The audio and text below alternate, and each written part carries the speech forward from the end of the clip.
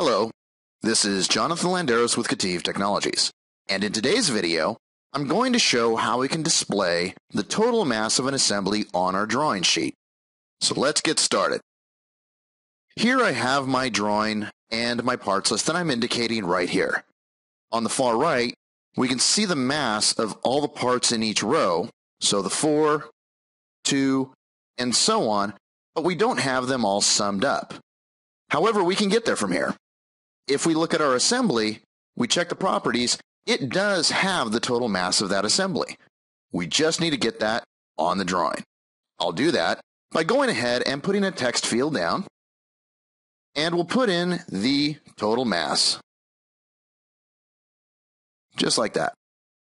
Now I'll go ahead and call out my property type, and I've got physical properties, and I can recall those from the model: area, density, and mass. I'll go ahead and place that on my drawing, hit OK, and there we go. The total mass is shown on the drawing, and I can position that wherever I want.